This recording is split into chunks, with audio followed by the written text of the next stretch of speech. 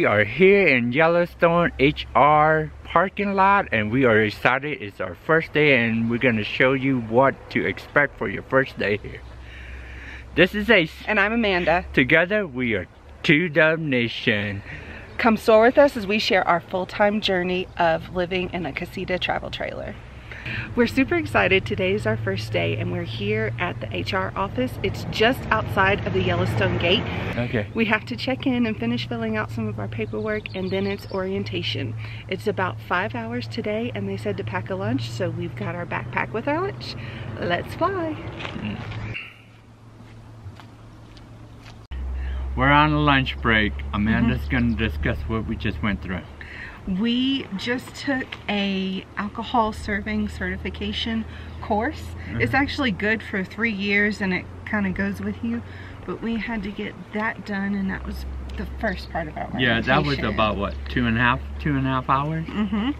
So we're on lunch break now, but we wanted to show you some of the stuff that we got as part of our orientation, our uniform stuff. So basically when you first get there about 9 o'clock, they check you in, make sure you who you say you are. They print you out an ID and give you a cool name tag. I'm Ace from Texas. I'm Amanda from Texas. And then they gave us... Wait a minute, show them the bag first. Oh yeah, they gave us this cool bag. You know, we could keep the bag. Hold this while I display these.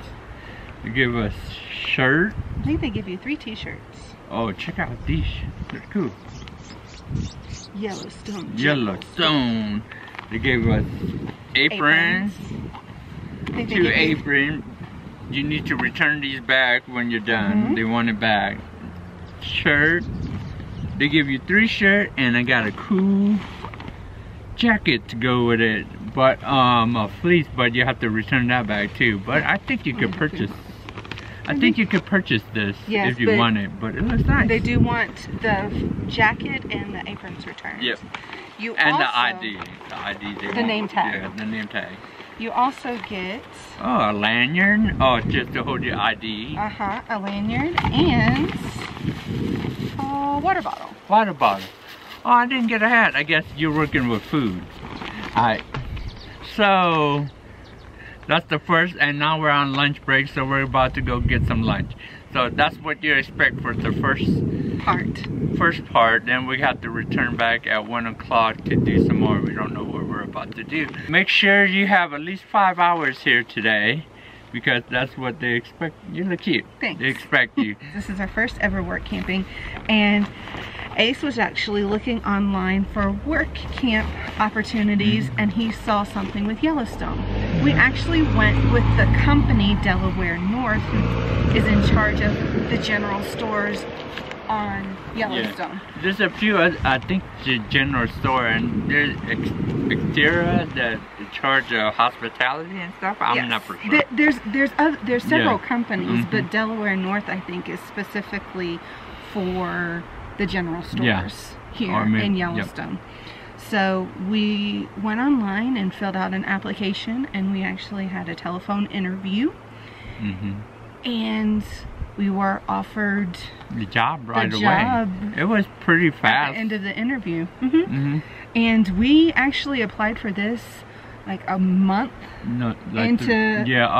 well, we've been on the road for 4 months, but we applied about a month into traveling or whatever. 3 months ago we applied and we got the position and we're like, let's do it, you know. Why not? Good opportunities just for us to settle down and just relax and just kind of, because we've been going a lot. Yes, so we've been going a lot, so this gives us the opportunity to make a little extra cash, spend the summer in a national park and in this beautiful area.